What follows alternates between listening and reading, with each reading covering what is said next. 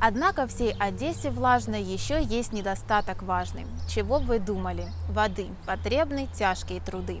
В это сложно поверить, но в Одессе действительно существовала проблема с пресной водой. Вода была очень дорогая и вредная. Для примера, ведро воды стоило 10-15 копеек, а фунт мяса стоил 20 копеек.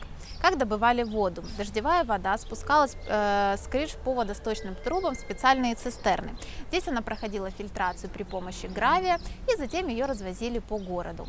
Потом были обнаружены источники пресной воды, их стали называть фонтаны. В зависимости от количества воды был большой, средний и малый фонтан.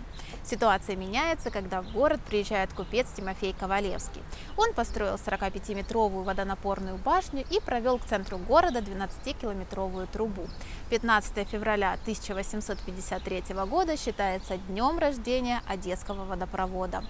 Но, увы, запасы подходили к концу, а вдобавок еще рабочие задели соляной источник, и вода приобрела горький вкус. Тимофей разорился, не выдержал этого и выбросился с собственной башни.